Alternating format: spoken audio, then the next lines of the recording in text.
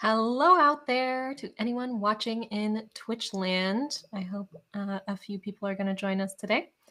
I'm Kaslin Fields, and welcome to Fields Tested. A reminder before we get started that this is an official live stream of the CNCF, and as such is subject to the CNCF Code of Conduct. Please do not add anything to the chat or questions that would be in violation of that Code of Conduct. Basically, please be excellent to each other and respectful and all of that. So a little introduction to Fields Tested. Our goal here is to give cloud native technologies a field test. On our last episode, we explored running a personal blog on Kubernetes, but we didn't finish it. We went through exploring what could we run to run a personal blog on Kubernetes, and we decided to go with WordPress, which is a very common tool that is used for creating personal blogs. And then we went to Docker, and we started trying to figure out if we could run WordPress in Docker, which we did.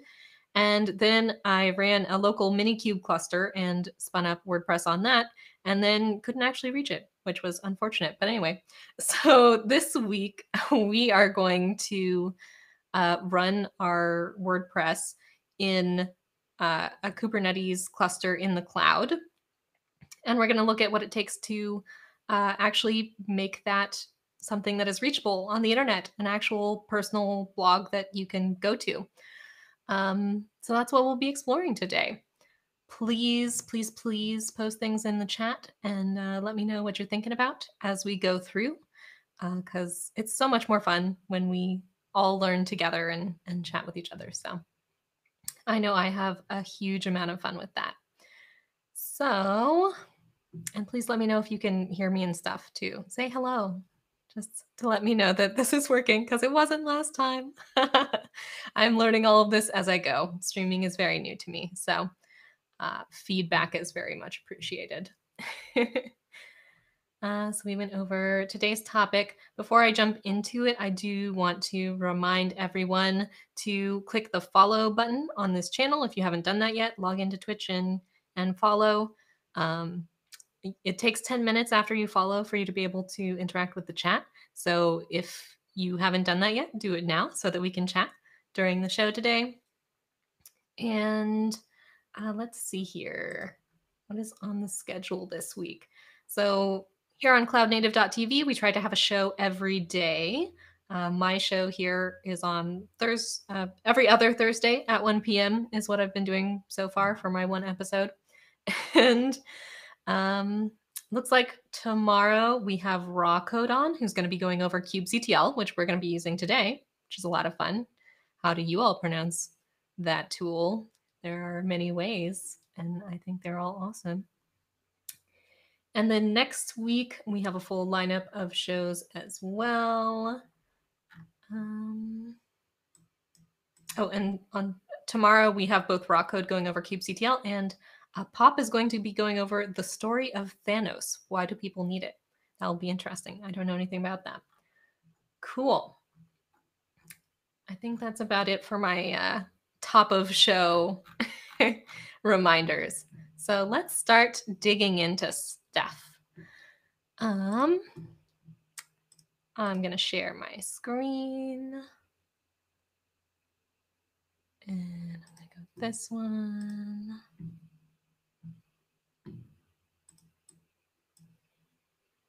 Make this a bit bigger. Okay. Hopefully you all can see that. And I'm going to change my format here. There we go. That should be a little clearer to see. So if you all can see this, and I really hope that you can, somebody please type something in the chat so that I know things are working.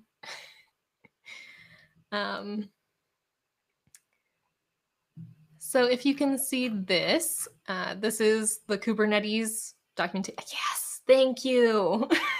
I see and I see it. That makes me feel much better. So if you can see this, we're in the Kubernetes documentation. We've got an example up here that they just have here, which is very convenient, of deploying WordPress and MySQL, something that we explored last time, using persistent volumes in Kubernetes. So last time we just deployed this onto a Minikube cluster on my local machine.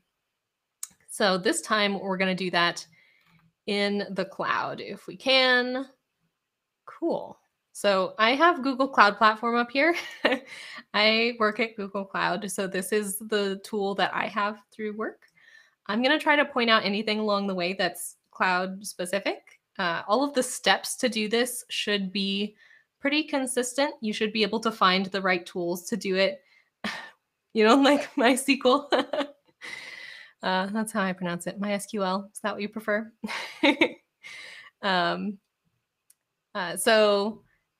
Like I said, I'll try to point out anything that's cloud specific. You should be able to do this on just about any cloud provider locally, like we did it last time on local clusters. I have a set of Intel NUCs that I deploy clusters on locally sometimes. And I also have, well, I'm about to order some Raspberry Pis, which I'm going to explore running some Kubernetes clusters on. Have you all ever run Kubernetes clusters on Raspberry Pis?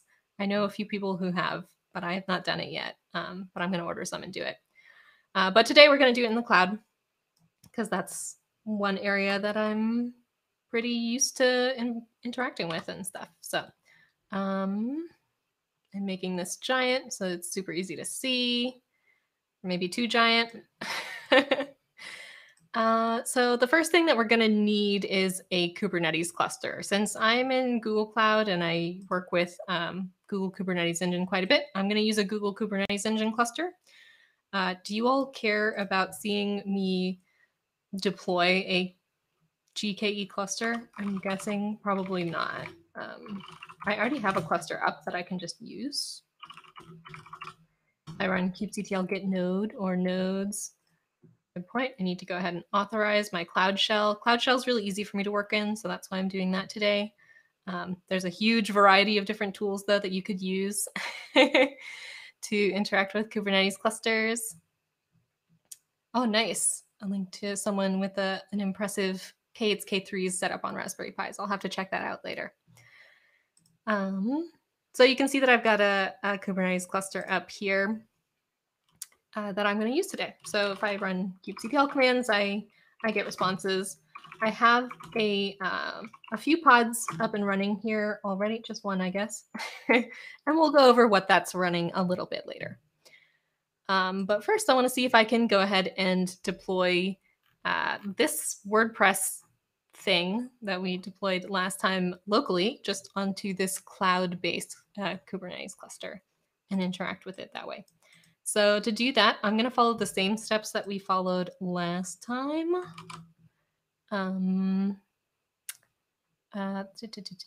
This will be downloading the MySQL deployment configuration file. We went over last time that WordPress requires a MySQL. Is that what you prefer? I'll do that. We're going to download the MySQL deployment configuration file, and then download the WordPress configuration file. We went over last time that WordPress needs a database of some sort to do its work. So we're going to be deploying the database alongside WordPress into Kubernetes because that's convenient for us through this example. And all we need to do is deploy a personal blog site. So we're going to try that. And add them to the customization.yaml. Trying to make sure that I didn't need to download anything else before I did this because I'm working in a new environment. Last time, if you remember, I was working in Cloud Code and on my local machine. So I already had a few things going on. Cool. I'll come back to that. I'm just going to go ahead and run this curl command in my Cloud Shell, which I'm working out of today, so that I'm pulling down the MySQL deployment file that we're going to use to run our database in Kubernetes. And then I'm going to pull down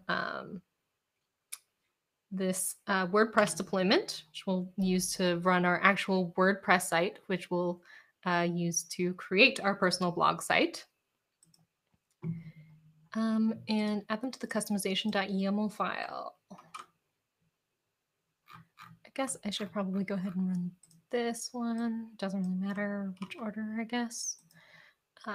So the first cat file we're running, or cat command we're running here we're going to create a customization.yaml file, which we'll then use to deploy our WordPress and database. And we need a secret for our MySQL password. So that's what that's creating there. And we need to add these resources to it, the YAML files that we just got through curl. And one thing that we went over last time that I thought was really cool before I run this stuff is we were going over the persistent volume claims and how persistent volumes work kind of in Kubernetes. And myself and at least one other person in the chat kind of thought that we might need to create a persistent volume manifest for Kubernetes, because in Kubernetes, to have persistent storage, you create a persistent volume claim that says this workload needs a persistent volume, and then it exerts a claim on a persistent volume. But this doesn't actually have a persistent volume manifest. You can see here we're defining our persistent volume claim. But the way this is configured, it actually kind of auto-generates the persistent volume that we will be claiming, which is pretty cool. So thought I'd point that out because I thought it was really cool last time. And so now it's just saying to run kubectl apply-k. And if you remember last time, or you're familiar with Kubernetes at all, you'll be familiar with kubectl, which is the command line tool that we use to do things with Kubernetes clusters. Okay, cool. So I ran kubectl apply-k, and it created a secret, and it created a service, another service, one for the WordPress, one for the MySQL, and then it created the persistent volume claims as well. And we have these warnings here. This is because I'm running in Google Cloud. I'm running a GKE autopilot cluster today. So that's why you see these warnings, which are saying that it's going to, well, resource requests for the deployment were not specified, which is interesting. Good to know from the tutorial. So GKE autopilot clusters in Google Cloud, they kind of automatically choose the underlying hardware, the underlying compute that your workloads are going to run on. So whenever I deploy something into my Kubernetes cluster, I get these warnings that say autopilot is figuring out what compute you actually need to do that. And it might add compute to do it. In this case, it says that resource requests were not specified. So it's using some defaults, which we could go and check out there. I don't care that much, so I'm not going to mess with that. But I do want to check to see if my deployments are up and running. So kubectl git deploy. Let me know if you all have any questions as I go along with this. I might be going a little too fast or something. So my WordPress isn't up yet. My WordPress MySQL is not up yet. Might take a few seconds to a minute or two. It's already been up for a minute, so probably shouldn't be too much longer. If we wanted to sit here and wait and watch for them to come up, we could run -w, and there you can see them coming up, which is good. So once that's up, if we come back over here, it says that we should check out our secrets. It says that we should check out our persistent volume claim. We might as well. We tried that out last time with our Minikube cluster, and we'll do it this time too. So you can see now that my WordPress MySQL and my WordPress deployments are both up, fully ready. So I'm going to Control-C out of that. And kubectl get secrets and kubectl get PVC is what it recommends right now. Kubectl get secrets. Cool. So we can see here that we have our MySQL one that we created. So that's looking good. It was created 2 minutes ago. And then kubectl get, let's do PV first. Like I mentioned, it auto creates these persistent volumes. So PV is persistent volume in Kubernetes. So this tells us some information about the storage that we're actually using for our both WordPress and for MySQL. Last time we talked a little bit about how there's a folder within WordPress that you need to maintain state in. The first time I tried to run a WordPress database or a WordPress website in containers, I did not do the persistent volume for the WordPress side, only for the database, and it lost all of my images when I took my WordPress down to test it out.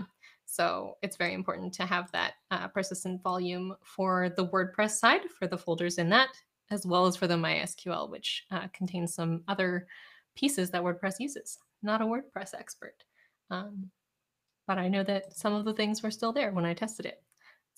One recommendation I can give is if you're not quite sure what something is doing and you have the space and you can test out deleting it and seeing what happens, it's a great way to understand what kinds of persistent volume needs you have.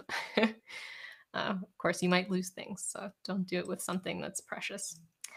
Anyway, so we've got all sorts of information about those here, and it suggested that we look at our volume claims, which would be PVC. And you can see that we've got our persistent volume claims here. We've got our persistent volumes as well as our persistent volume claims. And I know that these can be kind of hard to read because the top row of this table gets kind of split across the two lines. That's good wording. So it can be kind of hard to associate things. I'm not going to go into much detail there, but if you find it confusing, let me know and I'll go over it. So we looked at our secrets and we looked at our persistent volume claim, and we have our WordPress and our MySQL up and running. Good start. Now, our next thing is to check out our service. And we remember last time, this is a load balancer type service that we created. So in Google Cloud with GKE, that should automatically create me a load balancer resource in the cloud that I can use an external IP to get to our WordPress.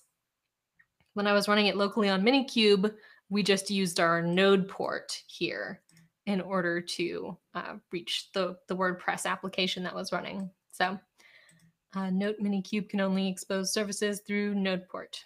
It's exactly the situation we were in last time. The external IP would always be pending in that case.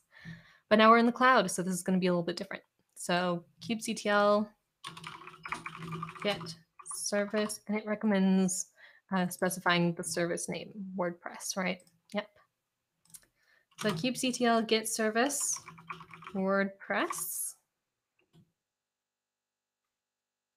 Cool. So we can see this here. I'm going to copy my external IP and put it in a separate tab in Chrome, and there we go. So now we have WordPress running in the cloud. That's awesome. I'm going to go ahead and set this up. Fields tested rocks. And fields tested. And give it a password. And this is fine. I'm just going to use this for this demo. I don't know what email to put in. Do I have to put one in? And discourage search engines from indexing the site? I guess I'll do that. Yeah, I must provide one. Okay. Let me decide what I'm going to do here. Let's do this. Confirm, and there we go. So I'm logging into my WordPress right now that I created. Very nice. If I log in, now I have to go to my login because I've created an account. I went to WordPress for the first time since we deployed it onto our Kubernetes cluster. And I created an account. I named it Fields Tested. Okay, and so now we're into WordPress. It's already got a bunch of updates for me. It's good to know.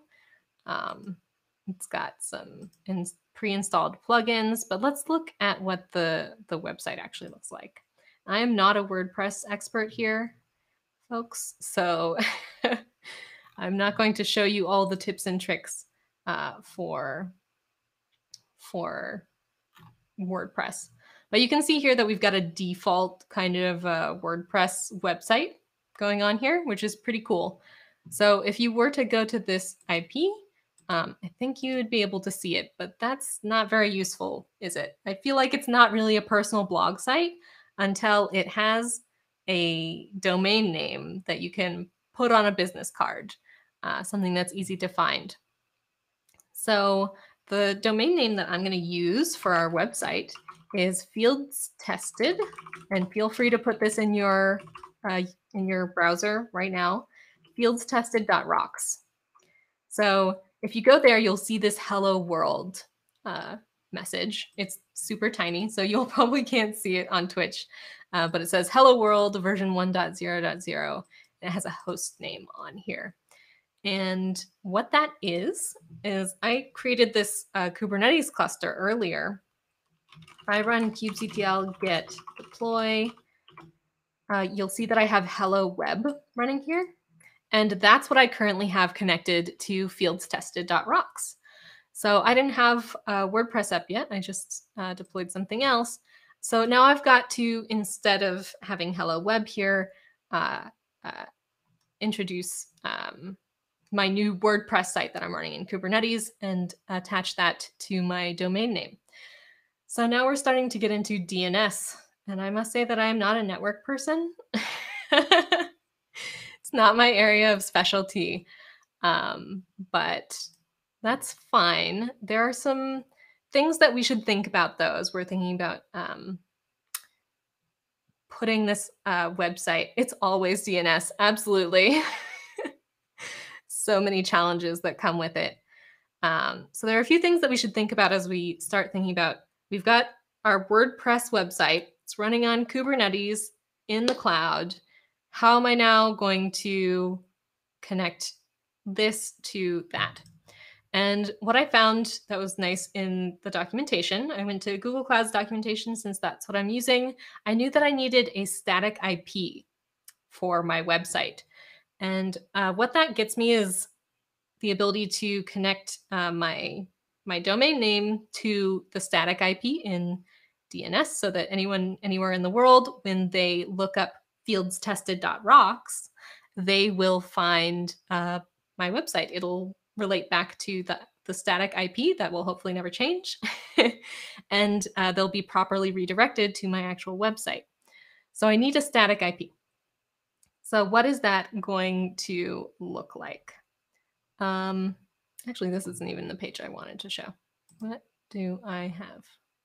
I have it in my bookmarks, I think. If I go way down to the bottom, excuse my Mac bar. There we go. Cool. So here we go. Configuring domain names with static IP addresses. That's something that I care about and want to understand. And it has this nice little tutorial here on how to use configure a domain name with a static IP address with GKE, which is exactly what we want to do. Awesome. So let's see, what does the before you begin section in here say? Visit Kubernetes engine page, create or select a project, wait for API services to be enabled, make sure you have billing. So this is all of the pre-work that you need to do to be able to do this tutorial that's in the documentation. We'll need kubectl. Since I'm using the Cloud Shell, I already have kubectl. And then it has us install this example. So this Hello app example is the one that I have currently connected to fieldstested.rocks. So we're not going to do this piece. We're not going to clone down the repo for that. We've already got it running. I just need to know the part about the connecting the domain name to the static IP. So where is that stuff? Here's stuff about exposing our application. If you remember last time, if you tuned in, there was, we talked a bit about services in Kubernetes, which are often how you get access to your applications that are running Kubernetes. That's what we just used.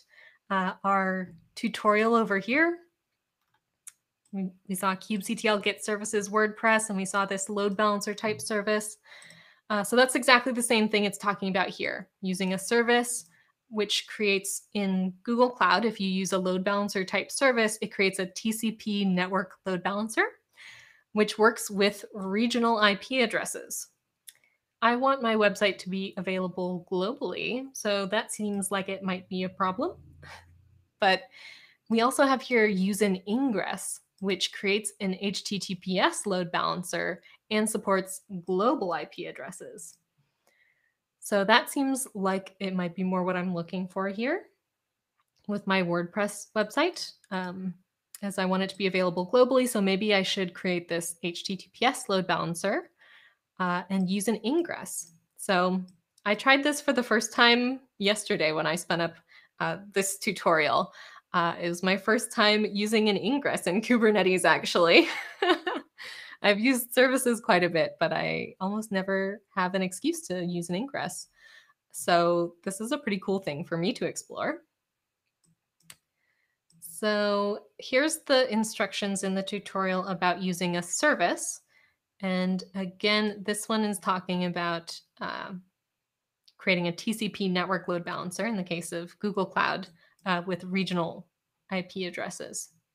And this will be a little bit different depending on what cloud or what environment you're running your Kubernetes cluster in. But one way or another, we're going to use some form of static IP address and preferably some form of load balancer.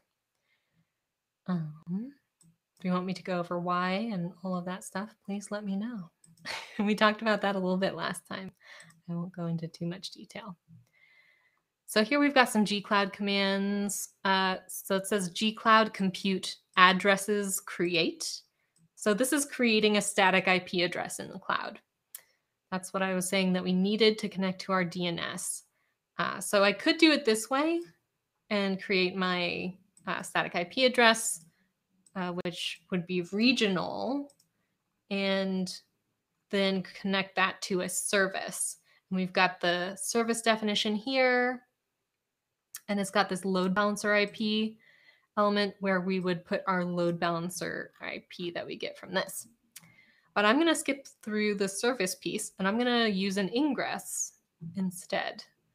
So I'm going to need to gcloud compute addresses create. Put this over here. It'll be a lot easier to see. Well, probably. I guess it's kind of behind my picture here, isn't it?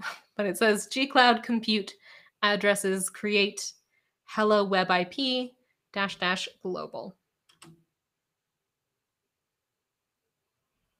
And it could not fetch resource because I didn't change the name. I should do that.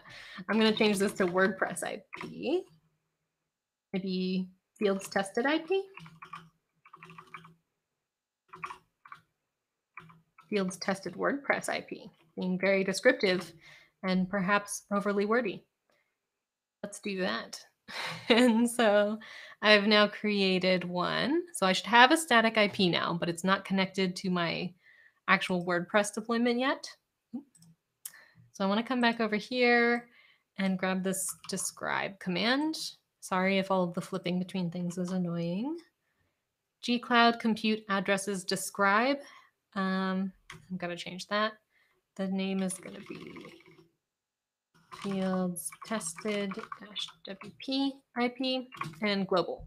So I want to see what my IP is here and make sure that it's all up. So it has my IP and some information about it there. It looks good.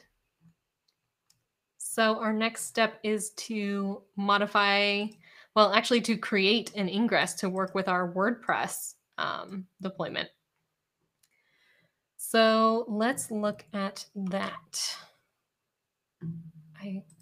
This would be a lot easier, probably, if I had used something like Cloud Code and Visual Studio Code, where I had all of these files from the WordPress tutorial in Kubernetes that I could just refer to and modify. But I don't. I just went ahead and ran them by curling them down. So I'm going to need to create, do I want to create a new file or do I want to modify the existing file? Probably doesn't really matter. Sorry, gotta find my, this is my life having too many tabs open. So in this case, it has a service and an ingress. I'm guessing the service connects to the ingress. Annotations, hello web IP. This is grabbing the ingress that we created. Interesting. And service name, hello web backend. So we've already got our service defined. Let's see if we can just add this ingress into the same file that we took from the Kubernetes tutorial. So if I do an ls here, I've got a few files in here. The one I care about is going to be the WordPress deployment. So I'm going to vi WordPress deployment.yaml. And you can see we've got our service here. So I'm going to add a line above that. I'm going to go down and see, yep, it uses 3 dashes in between. So I'm going to maintain the same format there. And I went ahead and pasted in the ingress, but this is not set up correctly to work with our WordPress. So let's make it make sense with our WordPress. If I take a look at this real quick. Interesting. I think we can just use the same name that we used for our service, but this time it's going to be a Kubernetes ingress object. So I don't think I'll get that confused. Name it WordPress ingress or something. Right? WordPress ingress. WordPress is probably fine. The ingress for my WordPress. That makes sense. And that's got labels app hello. And instead in our service, we have app WordPress. So I'm going to include, so this is labeling the actual ingress object in Kubernetes. So if I wanted to find all objects in my Kubernetes cluster that relate to this WordPress deployment, WordPress system, then I could look for all objects in Kubernetes that have the label app:\WordPress. So that's why I want to add this label to my new ingress. It's looking for an ingress static IP with the name hello web IP, but of course we changed that earlier. So that's going to be WordPress. No, what did we name it? I can't remember what we just named our ingress anymore. I'm going to exit out of this and find out. Fields tested were WPIP. I was like, it's not WordPress WPIP. That wouldn't make any sense. Okay, so I'm going to have to do this part again. Insert my 3 dashes, and then I have copied right now. Perfect. So again, I've got to change this. WordPress for my label. And then fields tested -wp-ip. And that's going to allow it to hopefully find our static IP that we're planning to use for our WordPress. And service name is just WordPress, it looks like. So I'm just going to name it WordPress. Only reason I could see that causing problems would be if Kubernetes for some reason accepts ingresses there, then it might get confused. That would be a very interesting error to see. So I think we should be all set up here with our ingress. Now I'm going to have to, did I run kubectl apply before? I did. So I'm going to run the same apply command. I think this should just update unchanged, unchanged, unchanged, unchanged. Warning, ingress is deprecated. Good to know. There's a lot of interesting work that's been going on with Kubernetes ingress. Maybe I should work with the documentation team to change that tutorial, but that'll be a separate concern. But for now, since we're just doing a demo, I'm just going to leave this as it is. Clearly, if we were doing this for real, we would want to consider whatever is coming up with ingress, which looks like networking.k8s.io/v1 ingress. So what's being deprecated is the beta version of ingresses in Kubernetes, and looks like there's now a GA, generally available v1 of ingress in Kubernetes. So if we wanted to use this for real, we would probably want to switch that part, which would be easy to do. Maybe I should just do that. Might as well. VI WordPress deployment. I should be able to just change this right here. Delete that. Exit out and run the supply command again, and we shouldn't get that warning. Error validating. I thought it might just work. Unknown field. Okay. So one of the challenges with dealing with deprecation of APIs in Kubernetes, something I didn't even expect to talk about today. It looks like the new version of ingress in Kubernetes doesn't have the backend field, which I don't even know how we use. That's what we're using to specify the service. I don't want to figure out how that's working in the new version of ingress right now. I just want to run my demo tutorial thing here. So I'm just going to switch it back to the v1 beta one. Don't try this at home. And I'm going to paste that in and do the same thing, delete that. Cool.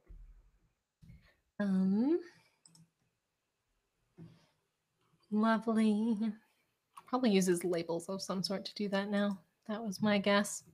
So I'm going to rerun kubectl apply. We should see the warning again. There we go.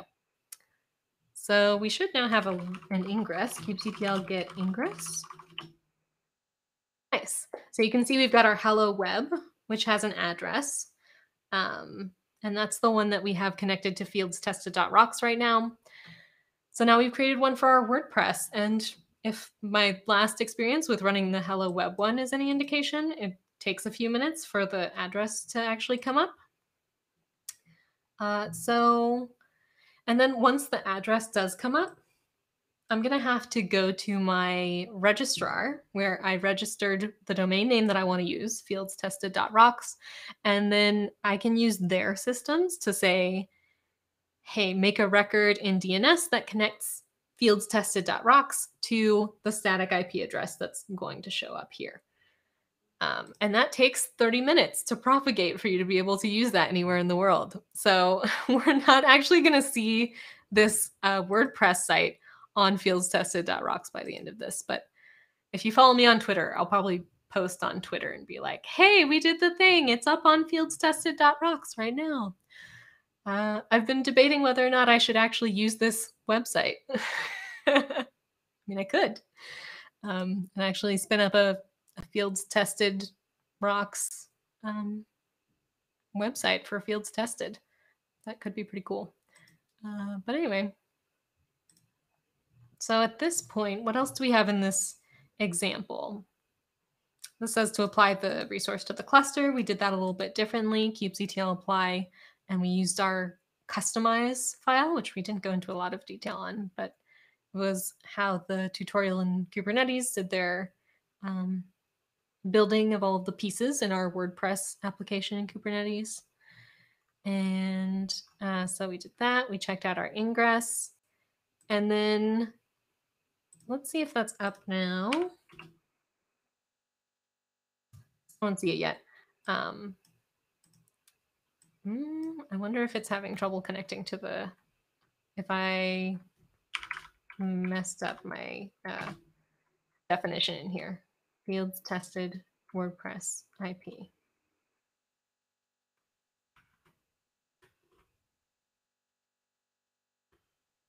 I hope that should work. It did take a few minutes last time, so that could be all it is. And I could also run gcloud compute addresses describe fields tested WordPress IP. just to make sure this still exists, which it does. Yeah, I don't know. That one's not up yet. If it were up, we could go and check out our WordPress on our Ingress. As it is, I can at least see it on our existing service. Yeah, which has an external IP here, which is how we have it up right here, which should still be working and everything, which it is.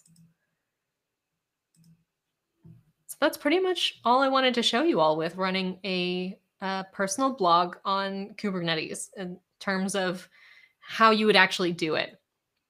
And the reason I wanted to do this before, if you've seen any of my posts about it, is that there was a post on Twitter comparing running a personal blog on Kubernetes to building a sandwich using power tools.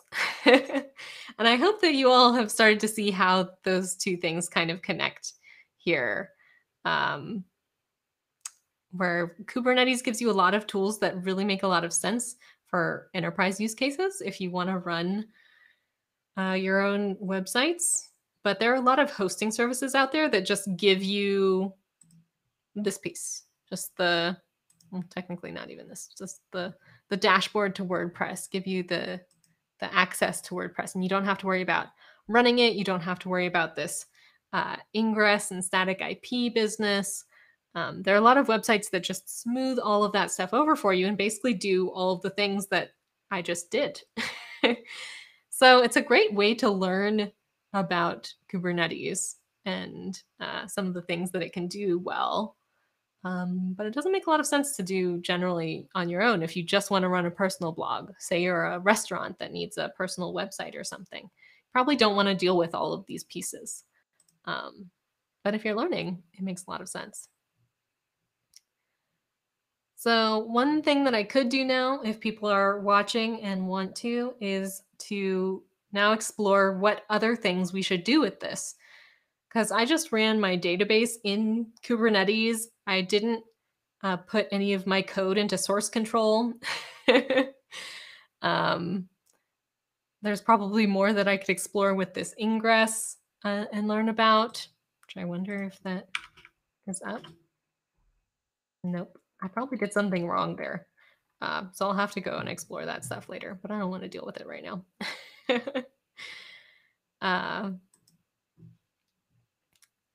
So we could start to explore these things. What are the topics that we would like to explore more with this WordPress application running on Kubernetes? Like I said, I think some of the storage projects in the CNCF landscape would be good ones to explore here. Yeah, so and source control thing. Those would be some of my suggestions. Do you all want to try to map that out? Maybe take a look at the Cloud Native Computing Foundation landscape and see what other projects we think might make sense with this, or are people kind of done? We could kind of finish up for the day. We did our thing, which was running a personal website on Kubernetes. And I know how to get it connected to fieldstested.rocks, but it's going to take a bit. So I'll update that. Not seeing any movement in the chat, so I think I'm going to stop here for today. Thank you to everyone who joined.